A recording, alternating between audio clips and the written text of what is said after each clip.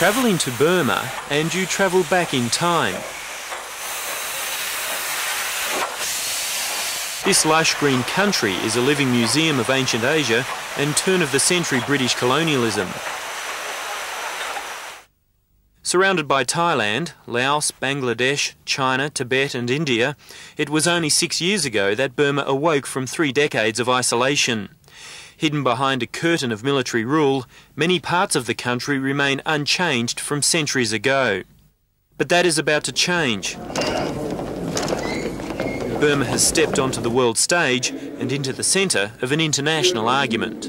The only way to protect our shared interests is to encourage a genuine political dialogue between the government and the chosen representatives of the Burmese people. At the centre of this controversy are human rights, business rights, and this woman.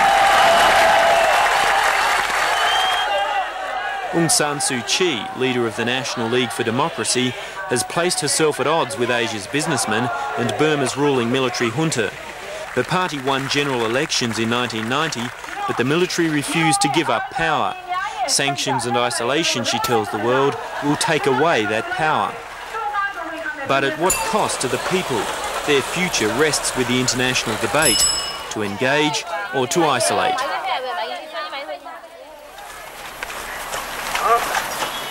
Ironically, Burma was once Asia's richest country. As well as its mineral wealth, it produced and sold more rice than any nation in the world. But shortly after the end of the Second World War, its decline began. National hero General Aung San, destined to become one of the great figures of post-colonial Asia, was assassinated 6 months before independence from the British.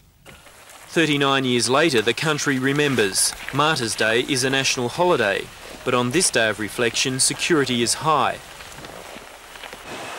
For 6 years, the daughter of Aung San was forced to remember this day in solemn detention. Today, her supporters gather to remember with her. I think what I've probably inherited is his determination to carry through what we've started. Burma's door to the outside world was shut in 1962 following a bloodless coup that brought isolationist President Ne Win to power.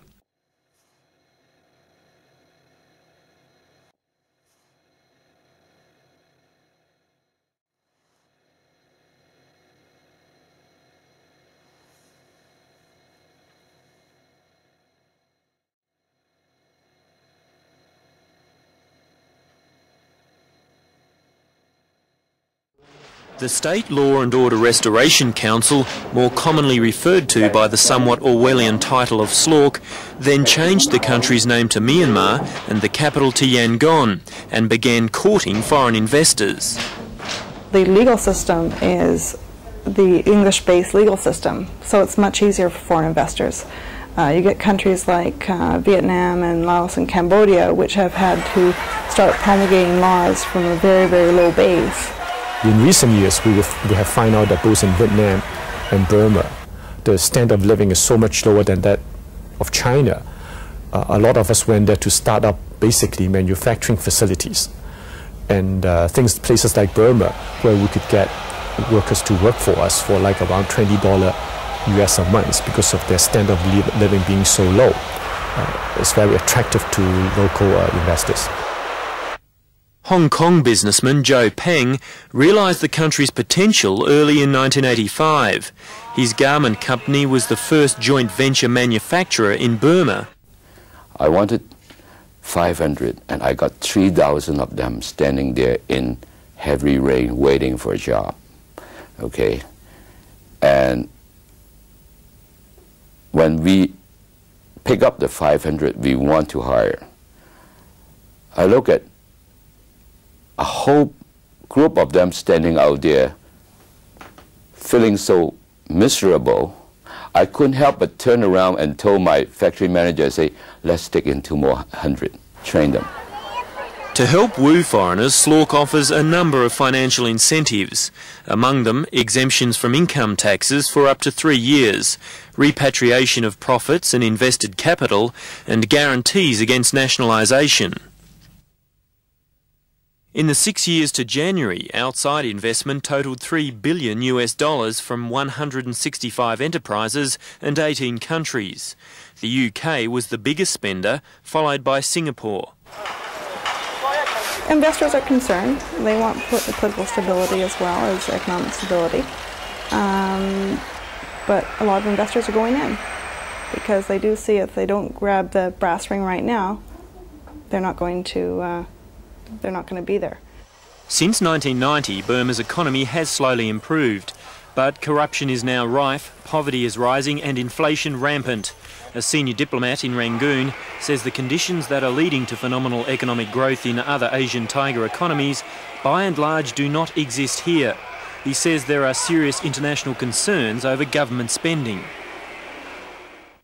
Economists will tell you that a country's investment in its population's health and education will lead directly to increases in its long-term economic growth. But in Burma, government spending on health and education is falling dramatically.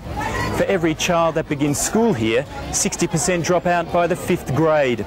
More than half the population is unemployed, and drugs abuse and AIDS are reaching epidemic proportions.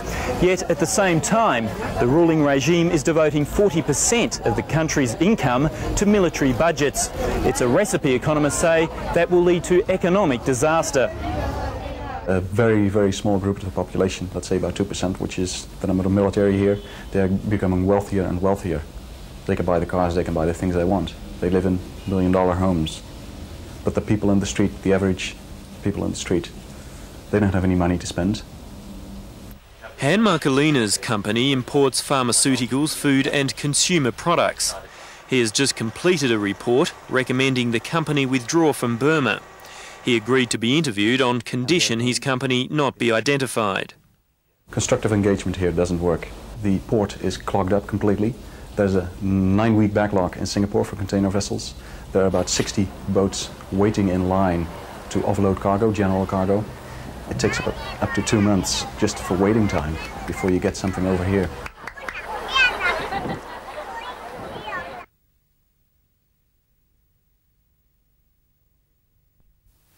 As Western countries move out, their Asian counterparts are ready and willing to move in. Among them, Hong Kong and Macau businessmen. There are now 34 Hong Kong and Macau companies doing business in Burma, and that figure is rising. The reason? Asian businessmen don't have pressure groups bullying them into sanctions. Most investors will look at the country that their headquarters is. If it's a Hong Kong company, we will look upon our government, whether our government accepts Burma as a trading partner. If I'm from America, I will look at whether the US government have trade sanctions against Burma. If not, then certainly we will invest there. So ethics in terms of human rights is maybe something that the company wouldn't look at? I don't think so. Downtown Rangoon has been transformed in the past few years from a sombre grid of empty streets into a bustling city.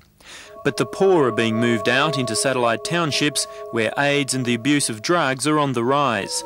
Burma is the world's largest producer of opium, and it supplies the United States with 70% of its heroin. There's only one doctor for every 12,000 people in Burma, which isn't so surprising given the pay. The police and military supplement their meagre incomes through bribery. My taxi driver was able to avoid a substantial traffic violation by tipping the policeman 100 chat. But as he says, here in Burma, it's simply a part of everyday life.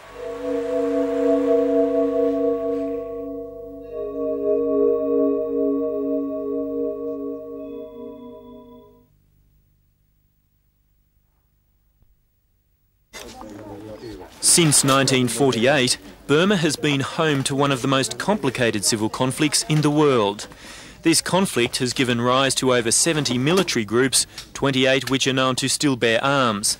Today, ceasefire agreements with ethnic groups are tenuous. The Karens continue to frustrate government moves to bring all states under its control.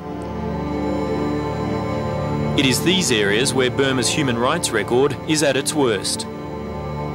Forced relocation and forced labor, even they recruit, children, something like child soldier, yeah. And also woman trafficking, because the army is, participated, involved, in that move. Human Rights Watch Asia says the Thai border is littered with 90,000 refugees driven from their villages by government forces.